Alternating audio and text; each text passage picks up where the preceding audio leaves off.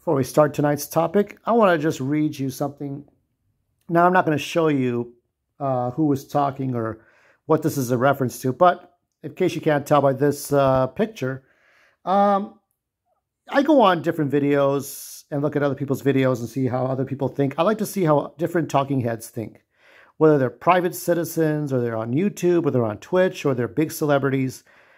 I want to see how other people think. So I got to see a clip of Strange New Worlds for the new season, and somebody made a comment, and I'll just go over the correspondence here because I had to respond to this. So it says here, this guy, I won't say who he is, but he says, "We finally get to see non-alternate timeline James Kirk," with an exclamation mark.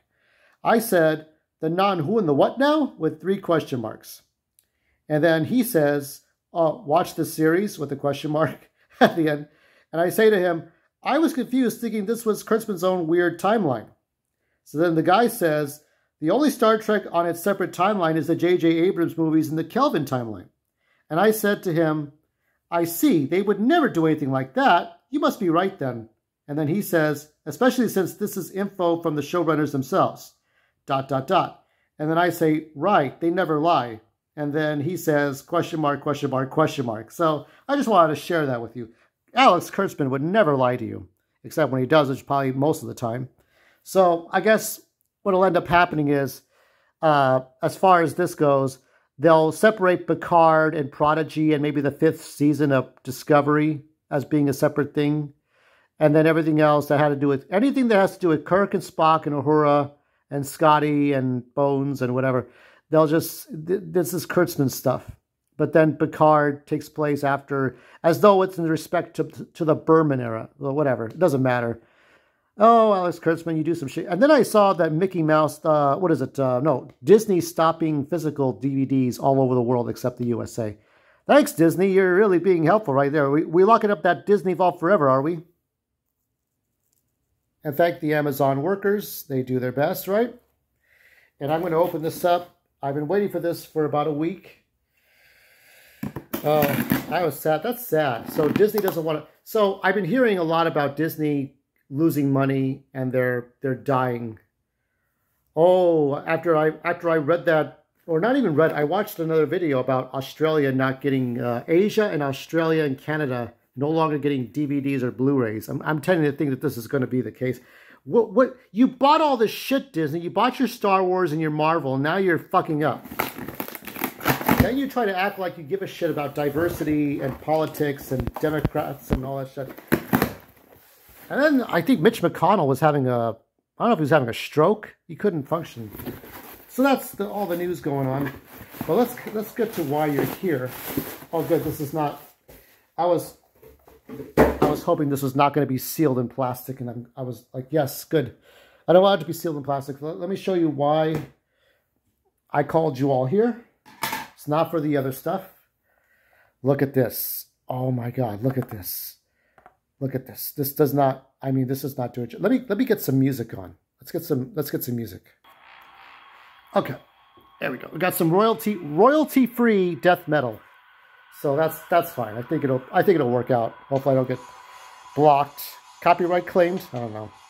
So, look at all these characters. Now, what you are looking at is, there's King Hiss. Right there. That's King Hiss. And there's other guys here. This is Paul Gerrard's Rivals, Gods, and Machines. Now, this is not easy to get a hold of. Most of the books that he had, I guess they were selling for pounds in the UK. But these things got sold out. And so I was lucky to get a hold of this. So let's see if I can actually zoom out a little bit. Look at this. Look at this. Look at this bastard. Who is this guy? Okay. Look at that. Look at this. Who is this guy? Right? So I'm showing you so little here. Rivals, Gods, and Machines. Okay. So you can see there's King Hiss right there. That's King Hiss. Okay. It's Raibaru in Japanese. That is awesome shit right there. So we got all these different things in here.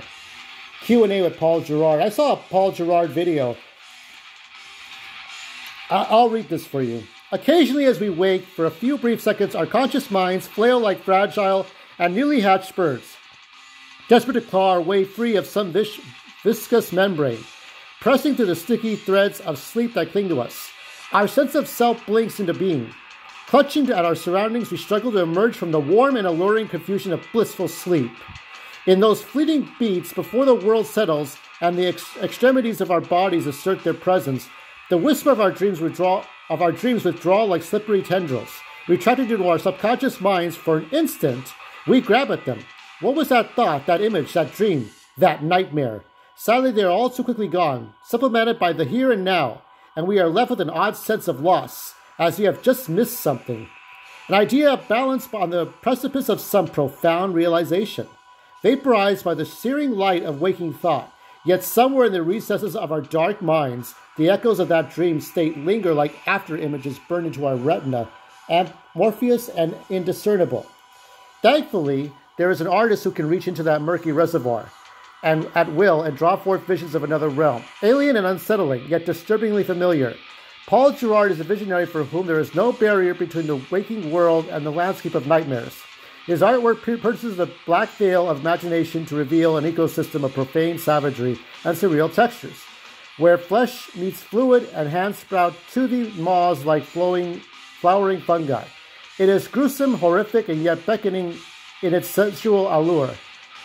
Those same wispy tentacles of dream scent which dance out of reach as we wake, now reach out of the page to entwine and intoxicate our senses, drawing us into Paul's pernicious, briny menagerie.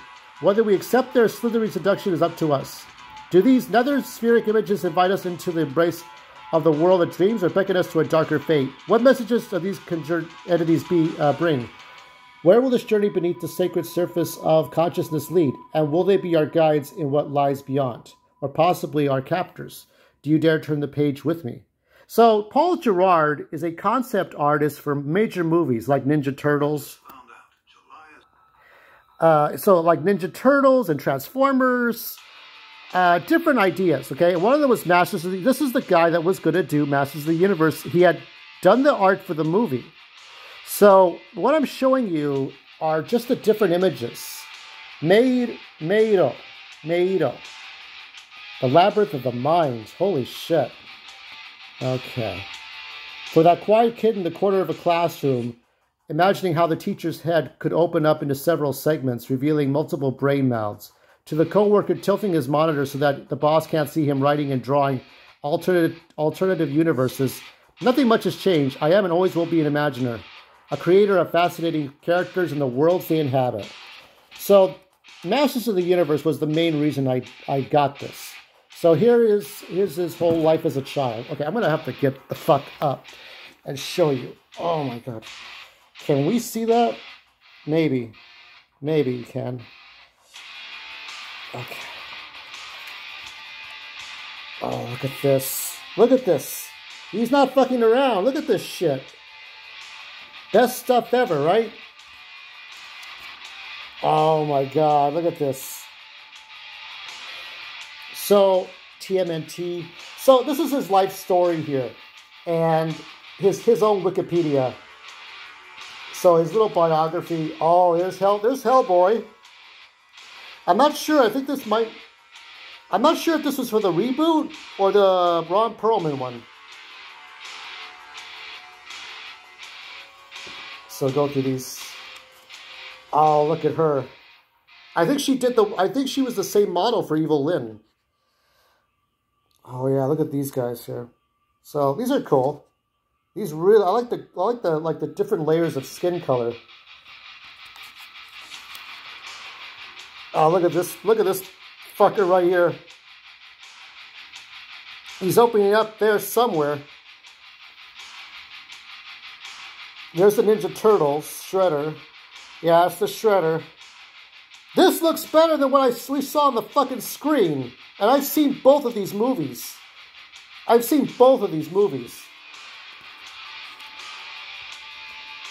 Ah, look at this.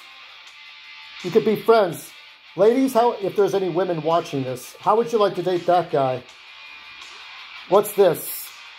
It's sex with the gods. Look at this one right here. Oh, there's so many. Let's see if we can find...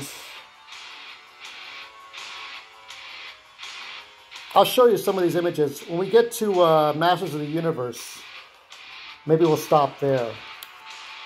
There's more of the same images. Look at this. Look at this shit.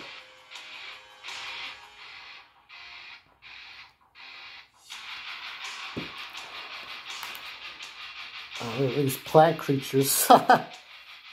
There's this guy.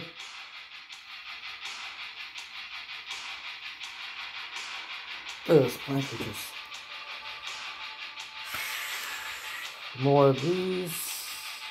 I'm going to flip ahead to see what I can find that's disturbing as fuck.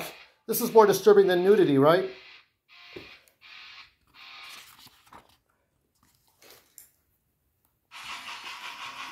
I don't even know what that is. I have no idea.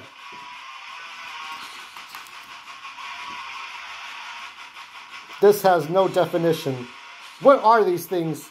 You know, Paul Gerrard said in the YouTube video that he doesn't intend to create horror. He was just like, he creates beauty and, you know, but all this stuff comes out horrific, doesn't it? Now, isn't this what you wanted Masters of the Universe to be for the movie? This is what it should have been, right? She is scared. Or maybe she's getting raped by a spider. She's probably getting raped by a spider. Just thought you'd think about that. I love this. Look at this. You gotta love this image so much. That's, I don't know, that could be, what is her name? Shadow Weaver. I don't know. Let's see what we got. Let's see this. Yeah, there was only one copy of this book. I was lucky to get a hold of it. Mechanical Messiah. Oh my God. It's all about blending spiritual thinking with the man-machine and the aesthetic of body horror. Bleeding spiritual thinking. What is this? Look at this. What does that look like to you?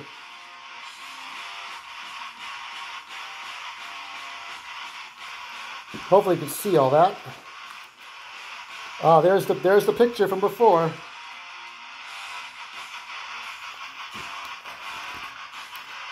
Oh my God, look at that. That's I don't know, that's Extendar. I don't know who these guys are. Let's see if we can get to Masters of the Universe.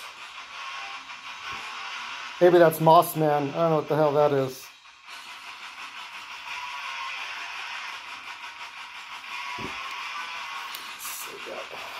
I'm going to skip ahead.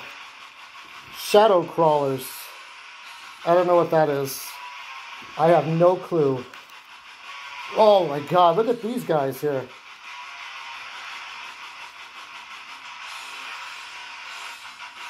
What's that all about? Got some of these guys here. Some creatures. This is cool.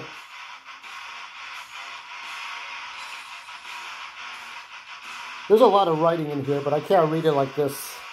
I can't read it like this to you. There's King Hiss. Masters of Chaos and Violence. Oh my God. Let's see. Here we go. I do not know who this guy is, but he looks like the characters from another 80s show.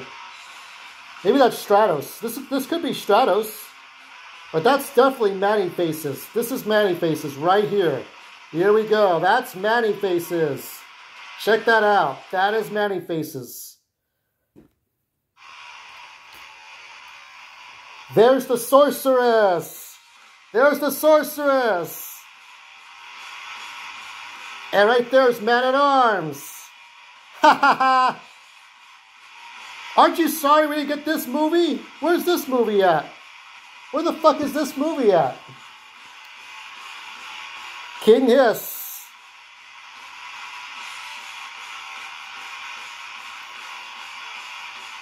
Teela. I would do Teela a little differently. Oh, I like this. This is a better one.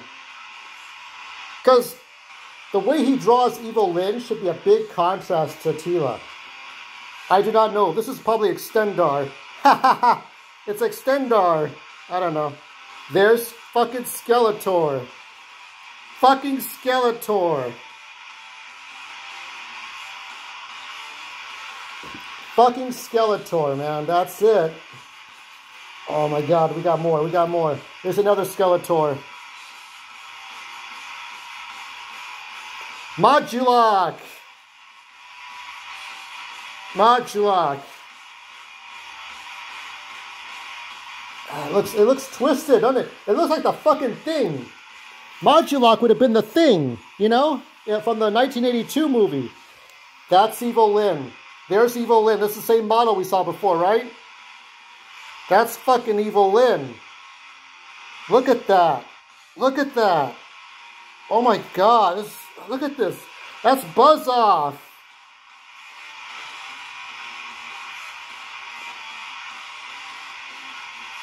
Oh god. It's a lot of work to show this to you. I hope you're all paying attention.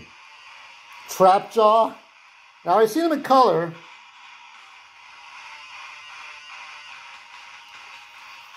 There is He-Man and Teela. That's fucking He-Man. He's got a buzz cut.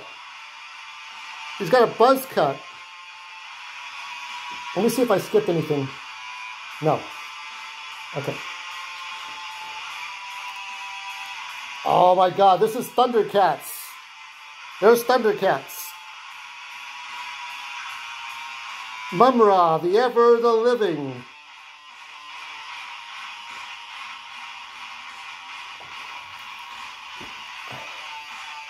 That is amazing.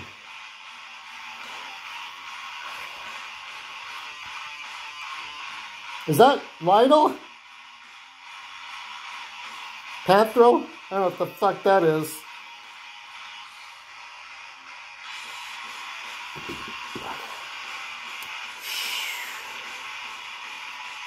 I'm sorry, I'm taking so long here, but... Seven Swords. I'm going to flip through this really quick. Oh, there's so many warriors. That looks like something out of Hellraiser. That's Hellraiser. Hey guys, hold on a minute. And guess what? Look at this guy. Who's this guy? That looks like Keldor. That's Keldor before he became Skeletor. Now, I think I showed you all the Masters of the Universe, but these are just extra stuff. But look at all this shit. Look at this guy. That Hordak? Wickness Clan. These are just made up. This is like stuff he added on here. Look at this guy. Look at all this shit.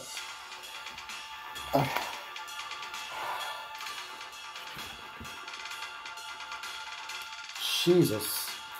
Okay, I'm going to flip through these really quick. Demons. Oh yeah, he had more liberties to do this one. This is the one Paul Gerrard said he had the most creative fun with. And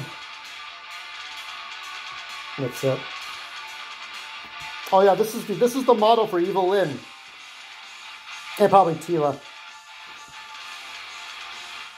What is your ultimate career goal? To tell my characters stories and explore their worlds via film, TV, art, books, and graphic novels, especially to bring them to life. I think Paul Gerrard's a director. And there's the lovely man himself. That's it. So, that was Paul Gerrard's Rivals. Rivals, Gods, and Machines. I was very lucky to get a hold of this. This was exhausting to kind of straighten my back here a bit to kind of show you.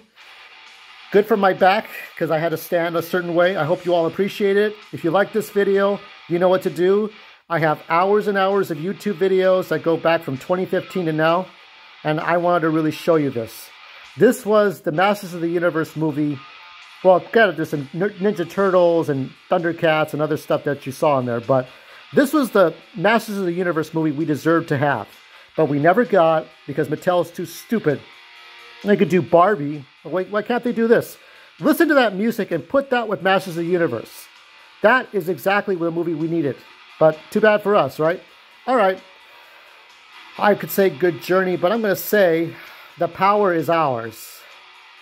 That's it. We have the power. Whatever it is. Good journey.